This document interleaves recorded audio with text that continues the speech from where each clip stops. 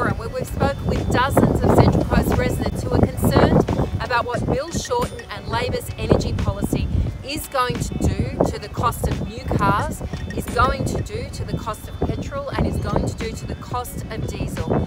Under Labor's emissions standards, it's been predicted that petrol will increase to up to $2.33 a litre, the diesel will increase to up to $2.45 a litre. As a business owner of 20 to 30 locals here, most of them all tradies, we just cannot afford labour, and we've just heard that today, hearing how much petrol prices are going to go up under a Labor government, how much car prices will rise as well. If you can't afford a more expensive car, if you can't afford to pay more for your fuel, you can't afford Bill Shorten. Authorised by Lucy Wicks, Liberal Party of Australia, West Gosford.